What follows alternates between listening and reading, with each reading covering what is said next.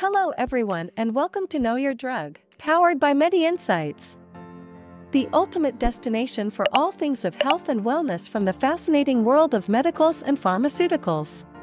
We are here to guide you on pyrazinamide tablets, exploring the various aspects of pyrazinamide, their usage, dosage, mechanism of action, side effects, and most importantly, essential advice for taking them safely and responsibly. Before we begin, let me emphasize that the content provided in this channel is purely educational. Always consult a healthcare professional for personalized advice regarding medications. Now, let's get started. Use of pyrazinamide tablets. Pyrazinamide tablets are primarily used in the treatment of tuberculosis, a serious infectious disease caused by Mycobacterium tuberculosis. They are typically administered as part of a combination therapy alongside other anti-tubercular drugs such as isoniazid, rifampicin, and ethambutol. This combination is crucial to prevent the development of drug-resistant strains of the bacteria. Next, dosage of pyrazinamide tablets. The dosage of pyrazinamide is determined by the patient's body weight and the specific requirements of the treatment regimen. For adults, the typical dose ranges from 20 to 25 mg per kg daily, taken as a single dose. This translates to about 1.5 to 2 grams for an average adult weighing 70 kilograms. For children, the dose is generally 15 to 30 mg per kg daily.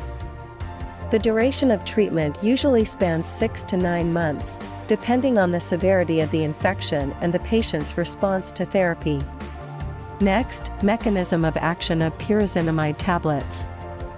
Pyrazinamide works by disrupting the Mycobacterium tuberculosis bacterium's ability to synthesize fatty acids, which are vital for the bacteria's cell wall.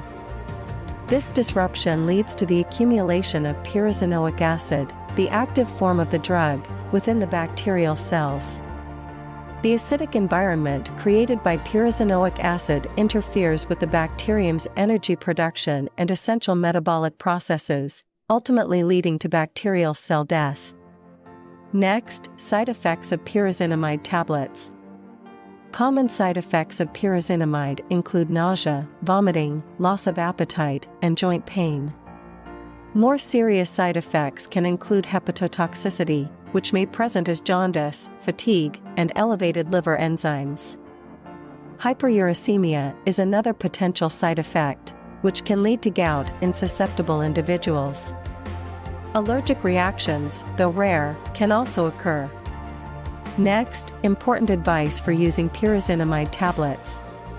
Patients taking pyrazinamide should have regular liver function tests to monitor for hepatotoxicity. It is crucial to adhere strictly to the prescribed dosage and treatment duration to prevent the development of drug-resistant TB strains. Patients should report any symptoms of liver damage, such as yellowing of the skin or eyes, severe fatigue, or dark urine, to their healthcare provider immediately. Additionally, those with a history of gout should inform their doctor, as pyrazinamide can exacerbate this condition. Always take pyrazinamide with food to minimize gastrointestinal discomfort.